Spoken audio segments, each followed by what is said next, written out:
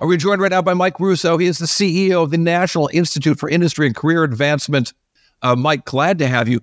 Give me 10 seconds. We are focused on making sure strategic industry sectors have what they need to continue to innovate. Our major focus is really the development of the nation's talent pipeline to support those sectors. So think of tech-based industries and advanced manufacturing and the supply chain needed to support them, broadening that supply chain. So that's really our main focus. Yeah, it's so interesting, the problems in finding, we're in this wonderful era right now where we've had super, super low unemployment, and yet the weakest sector for employment has been the strongest sector for the last 10 or 20 years in general, which is technology. Yeah, that's true. Well, if you think of the proliferation of technology and just how it's growing and expanding, I mean, you can imagine it's sort of naturally that you're going to need a workforce. But if you think of what's been happening through the education system, both from a K-12 preparedness for STEM-related fields, whether it's interests or whatever, as well as the rising cost of college, right? You can understand why there'd be an imbalance there. You don't have to tell me. I got 3 going to college next year, another one in the pipeline, and it's also interesting how you get the mixed levels of outcomes, right? You have a lot of colleges that are very expensive, but the people come out of there with degrees that don't have the value that the same degree might have from an elite institution. And then, of course, you've got so many people who aren't getting that opportunity to get an elite 4-year post high school education. And yet the jobs in the tech industry, I feel like that's right where your sweet spot of getting workers ready to work in tech. Yeah, absolutely. And I think you hit the nail right on the head there, is that A, there's a shortage of talent. B, there's fewer people that can pursue those types of degrees, right? And then how do you make sense of that? So that's really the foundational element, one of the foundational elements of our strategy. So what we're really working on, we also have the National Center for Skills-Based Learning within the Institute. So what we're really focused on is leveraging the existing K-12 system, career and technical education, community college system, but also, importantly, registered apprenticeships designed for those industries so people can actually pursue those careers without having that degree. Sure, they can go back and get the degree to go up the ladder, but that's really a foundational pillar of our strategy, getting more people into the pipeline without having to write the big check. So to really be that fulcrum point from, say, a high school education to a job working on some level at a semiconductor fab and maybe moving on from that. Absolutely. So, for example, we're a part of the strategies. We're throughout the nation starting, we call it our Gateway Apprenticeship Program. It's GAP. But basically, it's a pre-apprenticeship program. So as we roll that out to the career technical education centers around the country, students that graduate from those career technical education programs in high school will have already checked some of the foundational boxes they need to pursue those careers. And through our infrastructure, National Talent Hub, by the way, is something you should look at on our website. But through that infrastructure, they can transition seamlessly right into those careers and already have some of those skills needed. And if they do that through a registered apprenticeship, which we sponsor, they're able to actually start further up that ladder and get credit for what they've already learned, be of value to the employer more quickly, and also really focus on filling the gaps that they might have, not have to relearn things.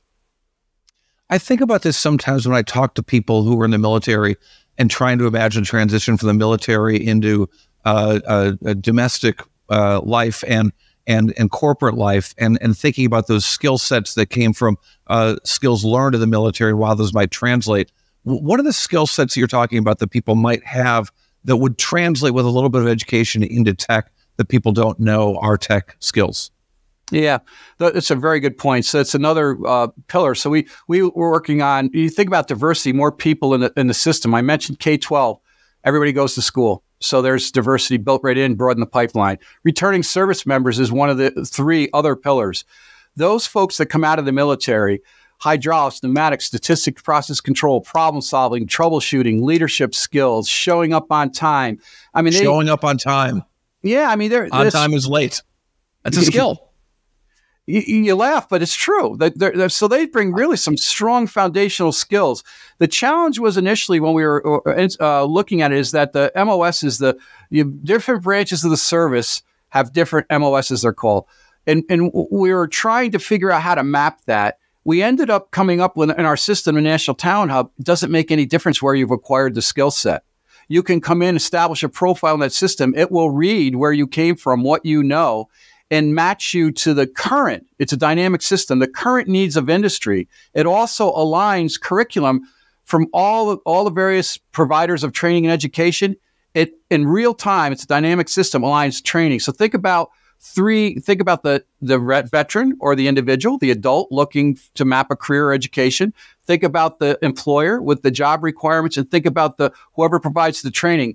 It, in real time, aligns them. So those veterans come out, instead of getting ghosted because they don't have 5 years of specific advanced manufacturing skill, they actually can leverage it and get respect for what they have learned and go right into those programs. So how does, I want to talk about the CHIPS Act and I want to talk about AI. Let's start with the CHIPS Act. How does $50 billion going into to encourage semiconductor companies to build plants in America through all kinds of tax breaks and incentives and R&D credits and so on. How does the CHIPS Act and the construction of fabrication facilities in the United States change the game for what you're doing? Yeah, so it's interesting. So on one note, it's really powerful and really good that the U.S. has that form of industrial policy and funding behind it. So it's a kind of an awakening from a nation perspective. Really good. It's an important, very strategic industry sector, as I'm sure you know. The flip side of that is whenever you offer funding, people come out of the woodwork to submit proposals. Fund me, I'll develop this, I will do that. So inherently, you have a fragmentation of efforts, and people oftentimes will offer to develop something that may have already been developed. Like we're a 501c3. We've developed what we have with federal funding. We're the nation's, the U.S. Department of Labor's national intermediary for innovative competency-based registered apprenticeships for semiconductor nanotech sector supply chain, right? That's all funded. So those funds should be spent in the same area, right? Same regions, but to deploy, not develop. So it's really interesting. There's this awakening, funding being spent. By the way, it's really not that much. You say 52 billion, 52,000 million. Whoa, right? Let me tell you, 39 billion, that goes out the door to build fabs. Then the remaining 13 billion or whatever is research and workforce. Everybody's supposed to have workforce part of their proposals. It's really not that much money. We absolutely are combating fragmentation and helping regions to know how to best deploy and not develop. But it's very interesting, very interesting. A good problem to have, I guess, right? Yeah. Yeah. Well, look, it's a good thing to get our workers ready for the next generation, and it's here. And AI is here too. And I think that we see so many second derivative, third derivative impacts of AI. And I wonder, in terms of the entry-level workforce, I think that's kind of what we're talking about here. What does AI mean for entry-level workers and preparing them for jobs to work in AI? Yeah, I would say entry-level technicians of all levels, even lower-level engineers. Let's say technicians. So it's a really interesting dynamic, because if you think about artificial intelligence, and by the way, if you ask 10 people about their definition of artificial intelligence, you probably get 10 different definitions, right? But if you just think about it conceptually, there's no doubt over time there will be some of the existing workforce will be replaced because of artificial intelligence and what those capabilities are. But there's also additional jobs that will be created because of it's almost like when you went to automated fabs. People say, gee, you build an automated fab, there goes all the people that used to run the carts around with the wafers. Now it's all on a track. No, you still have 3,000 workers, 2,000 are technicians. They're just deployed differently. So I think that there's the foundational translational skills that are needed across technicians in advanced manufacturing and tech. That foundation will remain. It's some of the other skills, think of the little bit higher level skills or differentiators that we'll need to prepare the workforce in. So I think there'll be a shifting in the workforce. We need to realize what's going to be going away and realize what we need to focus on. But importantly, which is again a pillar of our strategy, make sure that we build those broad population with those foundational translational skills. I think the other flip side of Go ahead. No, please. I was going to say the flip side of artificial intelligence is really how will it impact education, right? Think about rural communities or people that don't have access to this classroom. And you think about how 3D is already being leveraged in training and education, right? Put you right in with whatever you're working on or the application that you're building or deploying. Think about what artificial intelligence can do also. So there's really two sides to the AI coin, the way I look at it. What do you think of there was a story in the Wall Street Journal. I read it online. I started to read it online on Monday. Didn't finish it. The physical paper came out on Tuesday. I did finish it. But it was an interesting piece about people. It started with sort of how to change your resume and make it look ready for AI.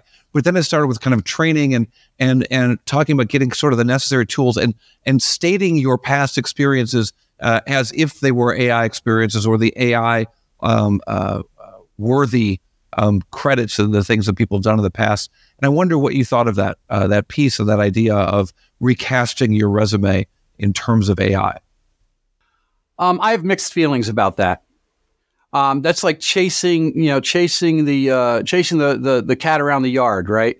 I think that being able to convey that you have those strong foundational skills required across any form of tech. Now, you were talking about technician. This is our focus, right? Not design and engineering, right?